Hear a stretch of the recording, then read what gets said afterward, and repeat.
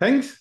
So thank you for inviting me to this very nice series of lectures. I've seen many of the other speakers are talented researchers in their own field. So let's see if I'm also managing to live up to this. So today I was asked to talk about threshold cryptography, threshold cryptographic systems. But to me, this is part of a larger research team, which is the one on secure multiparty computation. So I see this as a gentle introduction to threshold cryptography and secure multiparty computation. And my name is Claudio Orlandi, and I work at the cryptography and security group at Aarhus University. And the research I will describe in these slides has been funded by a number of agencies that are acknowledged here. So the example I like to start with is this of online poker. So let's suppose that you want to play poker online. So what you're going to do today, if you do this, is that it's going to be a bunch of players, and they're all going to connect to some central servers. And the central servers is going to pick cards for the players and then deal them out. And then you can play poker, and then it's a mix of skill and luck, and then you can hope to win the game. Unfortunately, I mean, we are cryptographers, so we're paranoid, and so why should we trust this central server to do things properly? Maybe this central server is controlled by some pirate. Maybe this pirate is a friend with some of the pirates who's playing this game. And therefore, then this pirate is going to program this central server to give very good cards to some friend and bad cards to everyone else. And then we play and we lose money, and we don't like to lose money, so we would like to avoid this. So secure multiparty computation, or in general, the area of research that I'm going to describe today, is the area of research that allows to take any central point of failure, like these servers in this example. This is like a single point of failure for security or fairness of this game, or whatever you want to call it. And then instead of having a single point of failure, to take this and distribute it into like somewhat like small pieces, and instead have every participant in the protocol run somewhat like a piece of this central server. And this should be done in a cryptographic protocol such that even if some fraction of these participants are corrupted and are acting maliciously, then the overall situation is the same as if you had a trusted third party running the poker game for you. So you can imagine each of these little pieces of computer is a computer program that runs some cryptographic protocol together with the other one. So in general, this is the area of research of secure multiparty computation. And so typically, I mean, what we want to achieve is that, there is an ideal world in which there is some trusted third party that computes some function for you. Alice and Bob, in this case, you have two parties. They have some private input X and Y. They can give these inputs to the trusted third party, and the trusted party can compute some arbitrary function of their inputs and then give the answer back to them, f of x, y, in this case, to both of them. And what we want to do is we want to replace this trusted third party with a cryptographic protocols where now Alice and Bob will exchange messages, which are somewhat based on their inputs X and Y. But these messages are encrypted, so there's some kind of gibberish. So hopefully they don't reveal any information about X and Y, other than the information which is implicitly revealed by the inputs X and Y, by the output of the function f of computed on X and Y. And I mean, in the 80s, if you went back to the 80s, in the first papers on secure multiparty computation, people would tell the story of this cryptographic dating, where Alice and Bob, they want to find out if they like each other and if they want to go out on a date. But they're both very shy. So Alice doesn't want to say to Bob that she likes him first, because what if he rejects her, and vice versa. So the idea is that maybe Alice and Bob, using secure multiparty computation, could compute whether they both like each other. So in this case, the input of each party is a bit. It's 0, it's 1 if I like you, and 0 if I don't like you. And then and then the cryptographic protocol should compute the product of the two bits, right? So now if both parties like each other, X and Y are both 1, both parties learn 1. So they learn that they like each other and they can go on a date. But if Alice's input is 0, then 0 times anything is 0. So Alice learns 0, and she learns nothing about Bob's input. And of course, I mean, this when in the 80s or in the 90s or even in the early 2000s, we would tell this story. This sounded like a silly example, right? But we all know now that these days there are companies like Tinder, which essentially work like this trusted third party and do exactly this for you, right? They collect information from everyone, and then they tell you if you like each other or not. And of course, this somehow shows that users and people care about privacy, right? But they don't care about privacy versus Tinder. They care about privacy versus the other party. So they care about not leaking to the other people that, they don't want to let, Alice doesn't want to let Bob that she likes him unless he also likes her. But it seems that people have no problem revealing all of their sexual preferences to Tinder, and God knows what Tinder is going to do with this information in 20 years from now, right? So you know, cryptographers instead would like to replace all of these kind of trusted third party that collect information from users with cryptography protocols, and we can do that. So you know, maybe we should be doing that. So MPC is not just, you know, again, a matter of you know, academic research. There are like projects, and this is just a few examples of projects that use MPC, secure multi-party computation, towards the social good, to help people you know, join data and compute useful information on that. So the first example of an MPC which was done in real life is from 2008 in Denmark, where MPC was used to determine the price of some rights to produce goods, in this case sugar beets, and to find this balance point without having to reveal to each other you know, how much people were willing to buy and sell for. And this has impacts because, you know, how much you're willing to buy and sell for reveals information about your economy. In Estonia, there is a company called ShareMind, and they have done multiple projects with local authorities in Estonia, for instance, to compute statistics about student dropouts. And in this case, you had university, which had data on students, and then the tax authority, which has data on the income of the students. And by law, I mean, the university and the tax authority are not allowed to join their data because we have privacy regulations. But using secure multi-party computation, you know, entities which might not be adversarial but just prevented to share information from each other because of privacy regulations, they can now, you know, join their data and compute useful information based on that. And then finally, or not finally, another example is in Boston. There was a project where private companies shared information using MPC. They used the information about salaries for their employees to compute the gender gap, the gap in wages between men and women. And this is, of course, something that companies would not be willing to do unless they knew that the computation was done in a private way, because information about salaries of one's employees is sensitive information. But, you know, using MPC, this was enabled. One special example of secure multi-party computation, which is also what I was been asked to talk today, is threshold cryptography. So threshold cryptography can be seen as a special example of secure multi-party computation, where secure multi-party computation is used to deal with key management. So in this case, the threshold cryptography can give you like some interesting trade-off between security and availability, for instance, in cryptocurrencies and wallet management.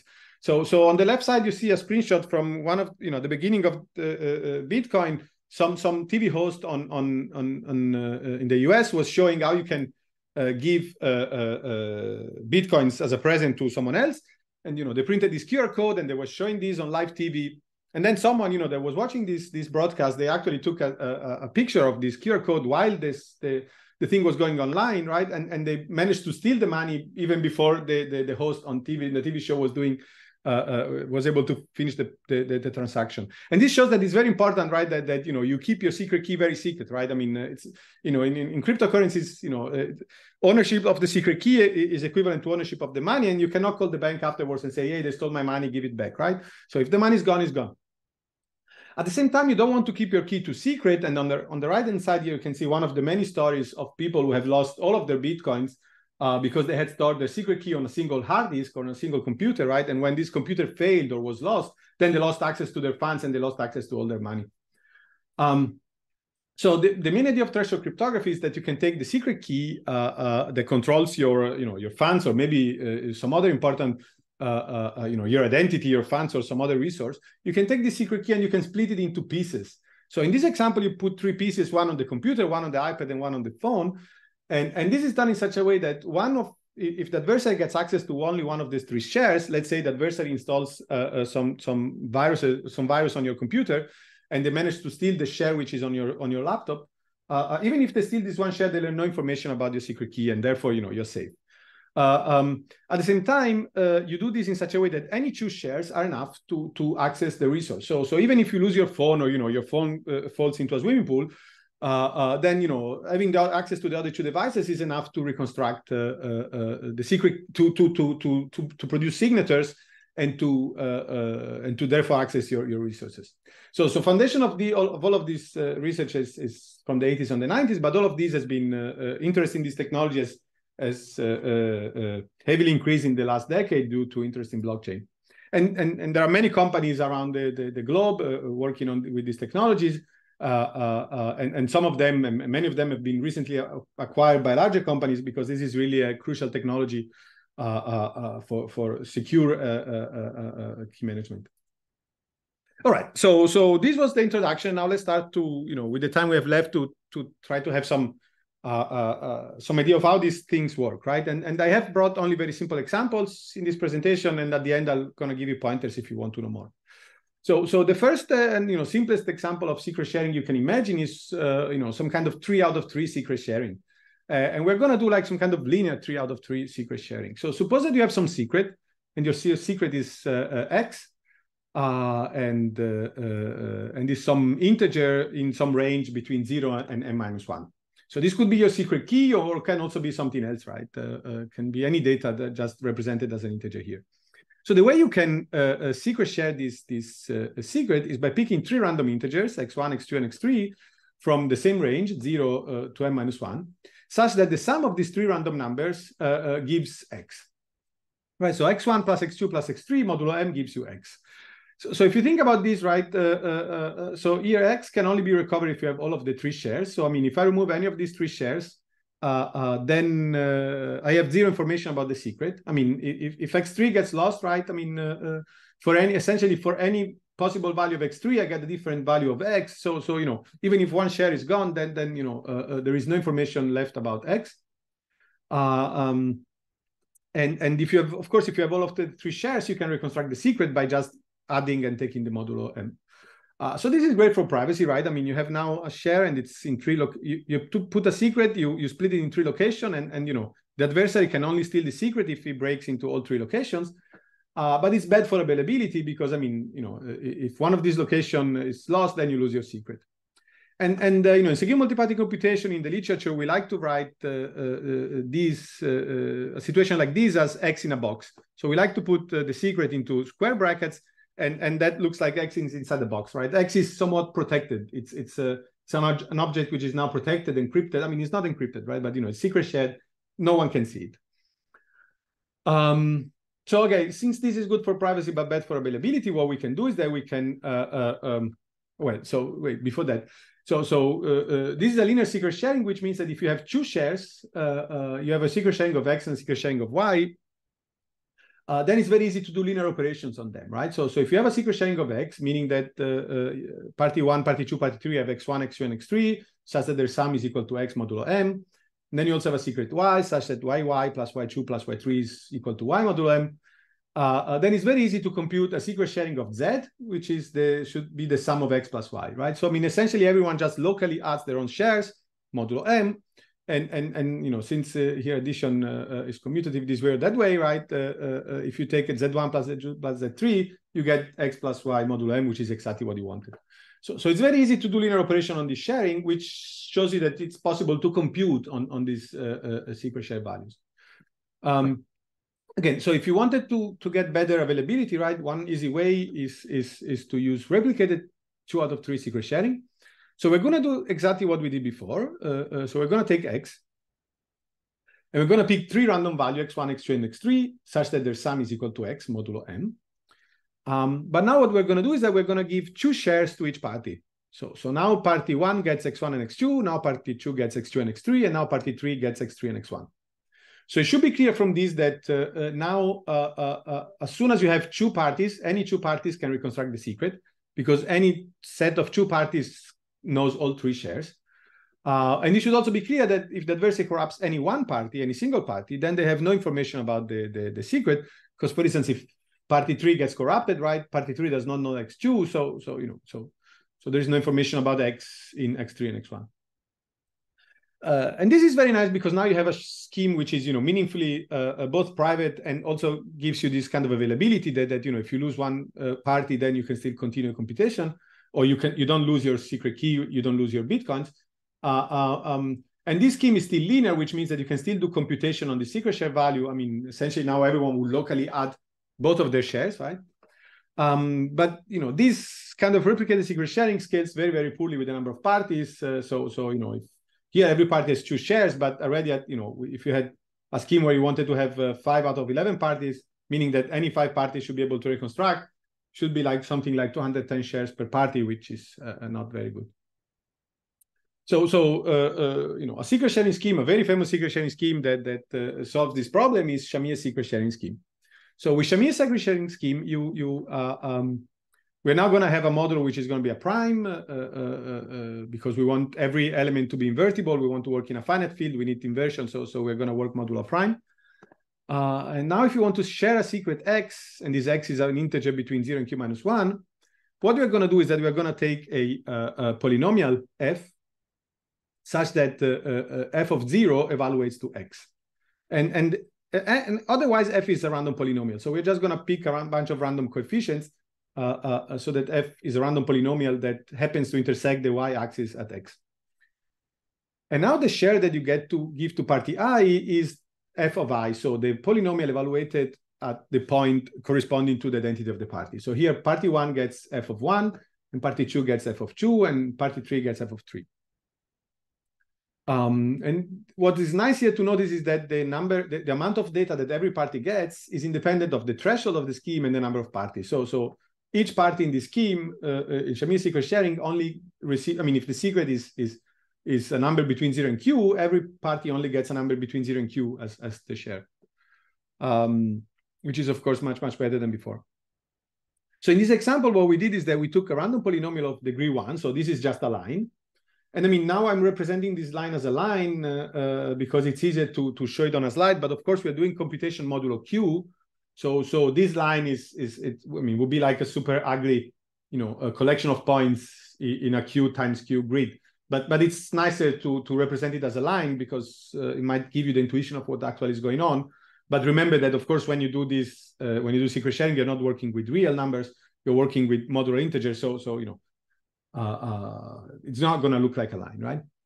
So in this example, we're going to take a random polynomial of degree 1, so a line, which is where the question is simply X plus R alpha, where alpha here is the variable in the polynomial, and R is some random coefficient that gives you the slope of the line, and X is the point at which the line intersects the y-axis. And again, yeah, P1 gets F1, and P2 gets F2, and P3 gets F3. So if you think about it, and the picture here helps us visualize this, right? Since f of alpha as the polynomial f of alpha is degree d, in this case 1, any set of d plus 1 parties, in this case 2, can reconstruct X. So in our example, any 2 parties from, if you take any 2 points, there is a single line that passes through these 2 points. So any 2 parties can reconstruct the secret by identifying the line that goes through their shares and reconstruct the secret X. At the same time, it's really nice that any set of at most d parties has absolutely no information about X. So in this example, we take Alice and her own share f of 1. And since she only has a share, there are essentially q different lines that can pass through this point. And each of these lines will intersect the y-axis at different places. So from Alice's point of view, given this share, she has, from her point of view, the secret might be X, but could also be X prime or X prime prime. So she has no idea which of these is the right share she should be that corresponds to her point. Right. So Shamir secret sharing is still a linear secret sharing scheme. So addition can therefore still be performed locally. And if you think about it, right, in this example, we have 2 polynomials, which are 2 lines. So we first secret share X using the line X plus R alpha, which is visualized here. And then we share Y using the line, which is Y plus S alpha, which is this line here, right?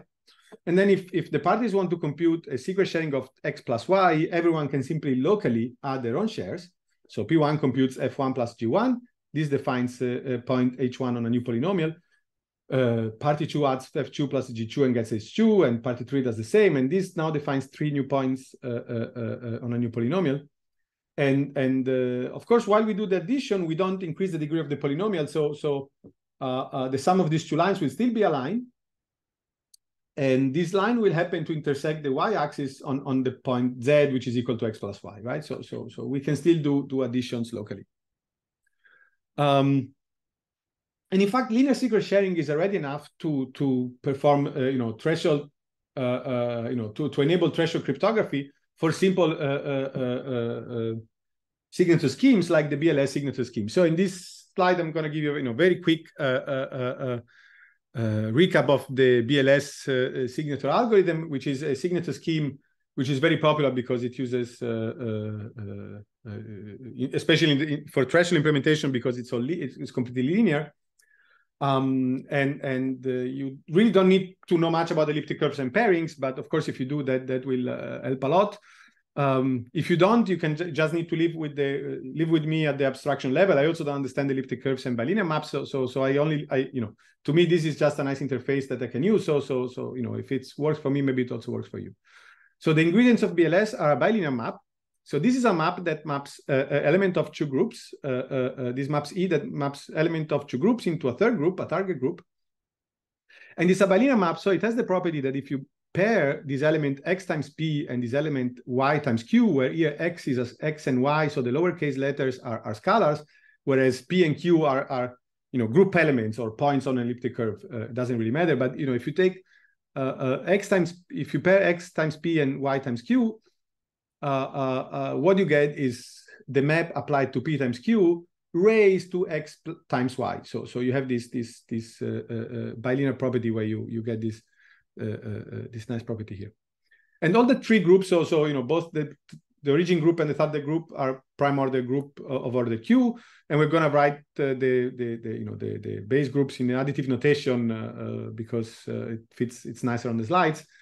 And we also need to use a cryptographic hash function, something like that we're going to call H, which maps messages into the first group of this map.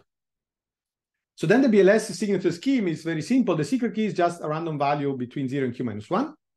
And the public key is Q times this secret key. If you're used to work with multiplicative notation, this is just like Q raised to the SK, right? But that shouldn't matter. And we have, of course, we assume that the discrete logarithm problem is hard, so that given Q and given the public key and Q, it's hard to find the secret key. So signing is very simple. To sign, you just hash the message into the group using this hash function H, and then you multiply by the secret key, and that gives you the signature sigma. And to verify the signature, you just accept if pairing this signature together with Q is the same as pairing the hash of the message with the public key. And you could verify that using this bilinear relation, these two things are the same when you are signing correctly. I will not talk about why this signature scheme is secure, but instead I will jump into how this signature scheme can be made threshold. So if you want to make BLS threshold, if you want to thresholdize BLS, it's very easy. So if you want to, when you want to perform key generation, sorry, this should be the secret key. Let me not try not to confuse you too much. So when you want to do key generation, I mean, essentially everyone could simply locally sample a share of the secret key, right? And that defines implicitly a secret key, which is the sum of the three shares. And then you could compute the public key as the secret key times Q. Like, for instance, everyone could do it locally, and then you could add all of this together. And we can use the nice notation from before, so we can write compactly the situation in which we have three shares of the secret key as just SK in a box. If you want to then sign a message using this threshold version of the signature scheme, this becomes very simple. Essentially, every party which has some share SKI can simply compute the hash of the message and then multiply by the scalar SKI, which is the share of the secret key. And that gives like some partial signature sigma I. And of course, you can write this with the box notation that shows that the secret sharing scheme is linear, which means that you can apply this secret key on shares onto this hash of the message to get shares of the signature.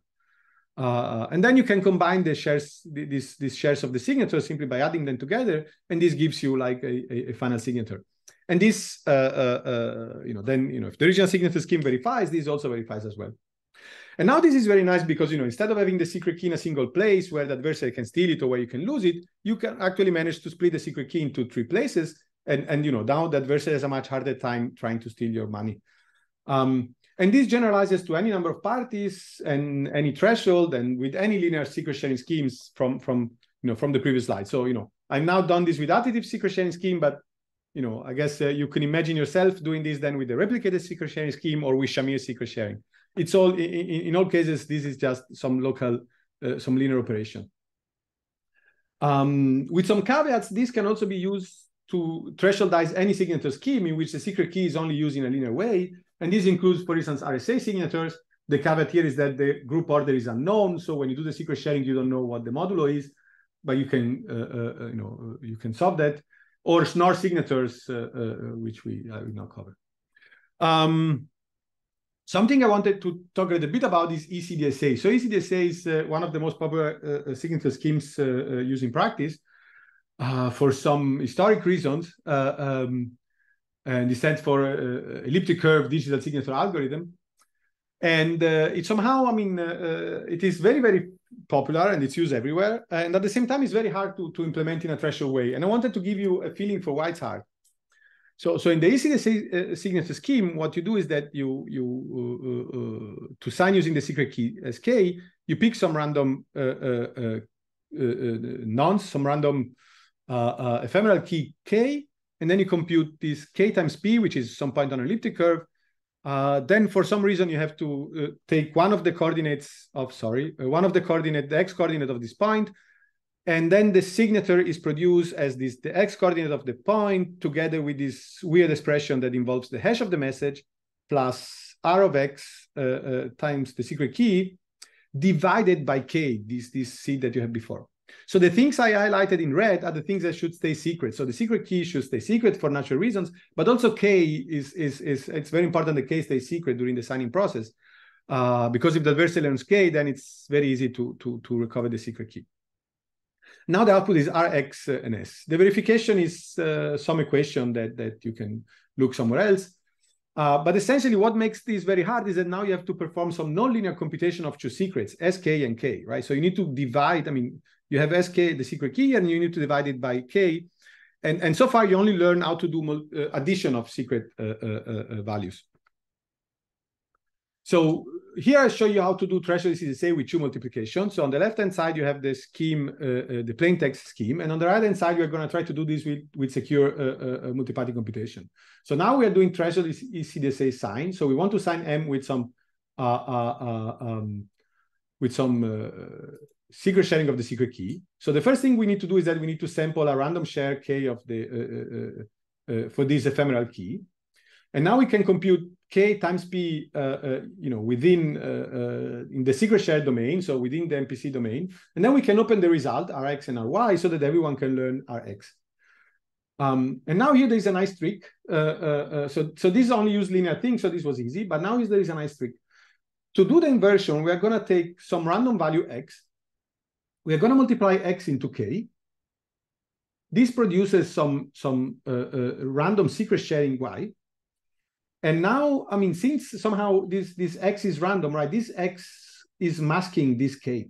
So you're now allowed to declassify this Y so everyone can learn Y. Because this X is kind of masking K, right? So this Y contains no information about K thanks to X. So you can reveal Y. And now, since you have X in a box and Y in the clear text, you can do this linear computation X divided by Y. And if you follow the computation, right, X divided by Y is equal to 1 divided by K, right? Because X is X and Y is X times K, right? So X divided by X times K is 1 over K. So that's great. So now we have 1 divided by K, which we need here. And now we can also compute the secret key divided by K by multiplying the secret key with the inverse of K. And that's needed to do the rest of the computation. And I can bring all of this together into this computation of S, which is done only using linear operations. So 1 divided by K times the hash of the message, plus this public Rx times the secret key divided by K. And now you can open S. So we choose secure, if you can do true secure multiplication, now you can do ECDSA in a secure way. And this is thanks to this very nice trick of this inversion, because otherwise, doing this inversion directly in the secret shared domain would be a highly nonlinear operation, right? So computing inversion is very expensive, but because of this nice open and divide trick, we can do it with only 2 multiplications. How do we do multiplication with secret shared values? So if you had replicated secret sharing, each party has 2 shares. Remember, party 1 has x1 has 2, party 2 has x2 has 3, party 3 has x3 and x1. So the goal is to compute z, which is the product, this product, right? X times y, which you can write like this. And if you open this product up, you get all of these cross products. And if you stare at this long enough, you will notice that P1 has all the pieces that are needed to compute this part, and P2 has all the pieces that are needed to compute this part, and P3 has all the pieces that are needed to compute this part. So in fact, we can do this multiplication by doing some local computation, and then there needs to be 1 round of resharing of these values for security. But don't worry too much about that. Similarly, it's also possible to do multiplication using Shamir secret sharing. So if you have Shamir secret sharing, remember that sharing meant putting data on polynomials. In this case, we have polynomials of degree 1, so 2 lines.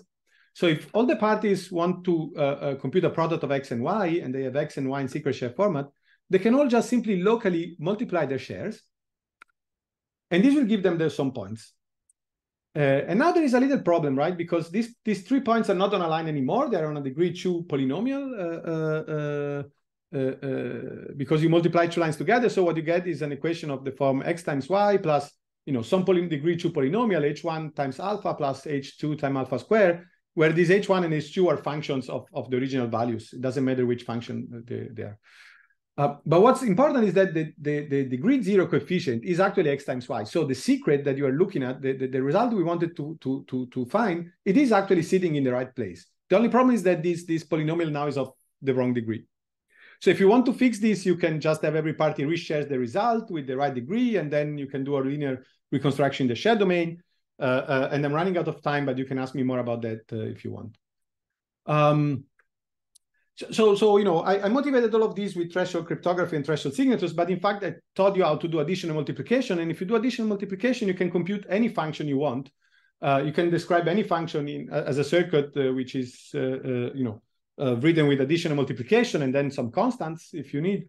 And then you can securely evaluate any function with linear secret sharing. And here, what we mean is that, some of the inputs to these circuits will be owned by Ali, some of these inputs will be owned by Bob, and all of the inputs needs to be secret shared because you should not learn any of the inputs, but you should also not learn any of the intermediate values because these might leak information. So in particular, it should be impossible for an adversary to learn the value of any wire except the output wire, and it should also be impossible for an adversary to inject errors in this computation. I think this is the time ahead. So the takeaways from this very short lecture was that secret sharing based MPC can be used to securely evaluate any function. In MPC, we have this nice property that linear operations are essentially always for free. You can just do them using local computation, which is very, very cheap. And multiplication requires some more work.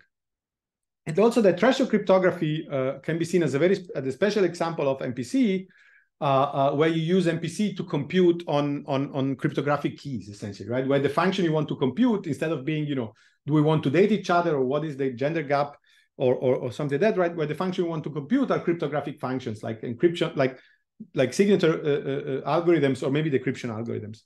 And this threshold cryptography can provide meaningful trade-offs between availability and confidentiality for key management. And it's important to notice that many natural schemes like Schnorr or BLS or RSA are in fact compatible with just linear secret sharing techniques. For others like ECDSA, you need to work a little bit more, but it can be done. If you want more about these, there are many basic topics I didn't cover in this half-an-hour lecture. And I mean, one of the main things I didn't cover is how do you do this if you only have 2 parties, or in general, if you have n parties and you don't trust n minus 1 of them. So in that case, you cannot do multiplication using this, this kind of techniques I've shown before, which are very simple. You need to use some heavier tools. You need to use, you probably need to use some public key technology. You need to use things like oblivious transfer or homomorphic encryption. Garbo circuits are also an important tool in secure multiplied computation. Another thing I didn't talk about is what happens if, so far I only talked about privacy, but what about correctness? What if some of the parties are corrupted and they try to deviate from the protocol and they want to things to fail. And there are technologies for that, things like zero-knowledge proofs or homomorphic MECs. And finally, there is also very active, there is a lot of work on special purpose protocols for functionalities of practical relevance, like private-side intersection, but this you will learn about next week, so you should be covered on that. If you want to know more about some of the other things, you can Google my lecture on cryptographic computing, and if you cannot find them, just drop me an email, and I'll be happy to share them with you. In terms of research, I think, of course, there is a huge amount of research in this area, but I think if I had to mention two of the main area of research now, one is in general for secure multiparty computation is how to do MPC using sublinear communication, and here I mean sublinear in the circle size. So the techniques I showed you before, essentially for every multiplication, parties need to communicate. And the question is, how can you do this using less than this amount of communication? Can we do secure computation with lower communication? And in this world, there are like some of the keywords are like pseudo-random correlation generators, function secret sharing, homomorphic secret sharing. Those are some advanced techniques that are very promising in this area.